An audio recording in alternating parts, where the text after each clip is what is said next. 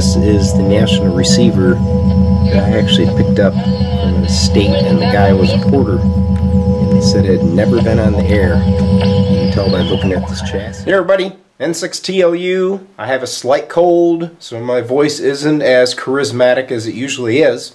Today I was running on the 40 meter AM net, talking to the guys like I always do, running my Johnson Viking 2 and the National 183D.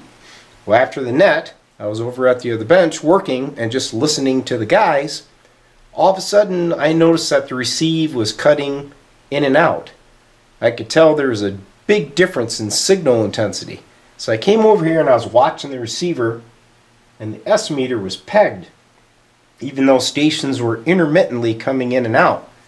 I thought, well, that doesn't seem right. So I thought I'd better shut it off and see if maybe I popped a tube. But before I could get my hand on that power switch, the sound of M80 went off and smoke started coming out of the top of my receiver. So we're going to open up and see what happened, and hopefully it's not a national disaster. So first we'll take a look under the hood. Now the minute I raise this, I can smell the guts of a capacitor. You can just tell that burnt paper smell. But take a look at the chassis. This thing is super clean. I actually bought this from an estate, and they said the guy was a hoarder and that this receiver had never been put on the air. Since it sat for so long, I did install a new filter cap. It does not look all swelled up, and I felt it and it was not hot, so I hope that that didn't fail. Over in the corner is the little D-Lab XCU100 crystal calibrator that plugs in this receiver and gives you that functionality, which is really nice because it is kind of difficult to find where you're at on these front tuning knobs. It has push-pull 6v6 outputs, so this thing has just booming audio. Alright, well, we're going to pop the bottom and see what's going on. Follow the smoke path. Alright, you're seeing this as I see it. Should be interesting. I'm guessing we're going to see a big wad of paper that flew out of a capacitor. What do you think? Here we go.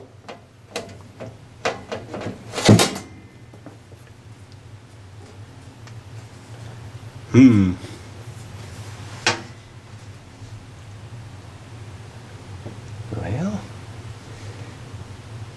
we can get a flashlight and we'll look in here closer. Alright, scanning the bottom.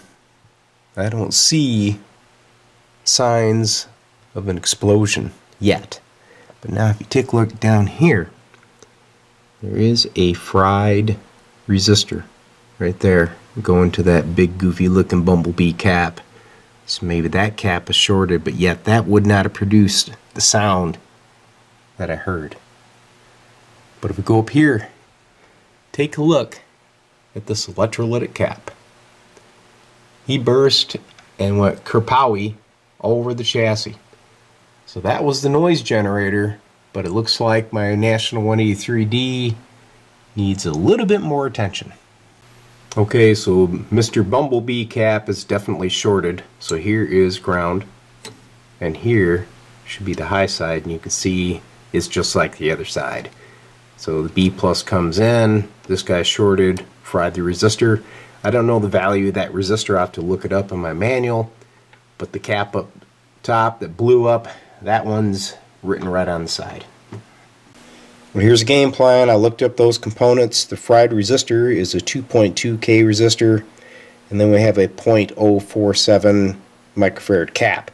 So we'll replace those, and then top side we're going to change out both of those electrolytics with 22 microfarad at 400 volts. The ones that are up there are 200. So we're going to give it a little more cushion. Okay, I've replaced all the components. Let's fire up the National. See if it receives. Look for smoke. Okay, the S meter's falling like it's supposed to. And look at there.